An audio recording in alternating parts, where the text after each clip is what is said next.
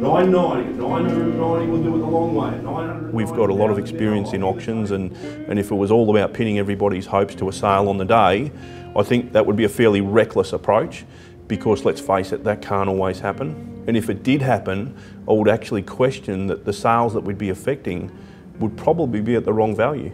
We have sold a lot of property beforehand, we do sell on the day of course, but sometimes the auction is the catalyst to sell the home after. And if we meet our buyer on auction day and we can effect a sale within that sort of 14 to 21 day period after the auction, well, I would certainly feel that the auction has served us well.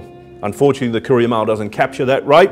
Our clearance rates are marked on the day, so that's not reported. So I guess the public doesn't get to interface with that level of information, and I guess that's our job to make sure that they understand it is a bigger and wider view than just auction day. I would like to think that people will have a renewed confidence in what it is that we're doing at the auction. We feel that there is some unnecessary trepidation around auction by seeing a property not sell on the day or seeing a low attendance at an auction. They see that as failure, and that's fair enough, we understand that, but being a part of that process, yes, there's an opportunity to sell under the hammer. We'll fight like hell to make sure that that can happen, but equally we understand that maybe the auction is just about meeting our buyer for the first time.